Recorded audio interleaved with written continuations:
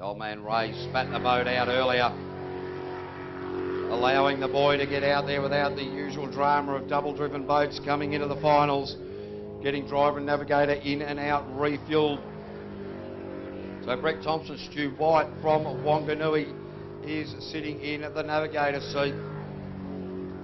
It's looking like a pretty good run here so far. The time to beat is a 55.678. Well, at the moment, even though he bogged it down at the top part of the track there, it's not going to bother him too much because so far everybody else has done exactly the same thing in the top five.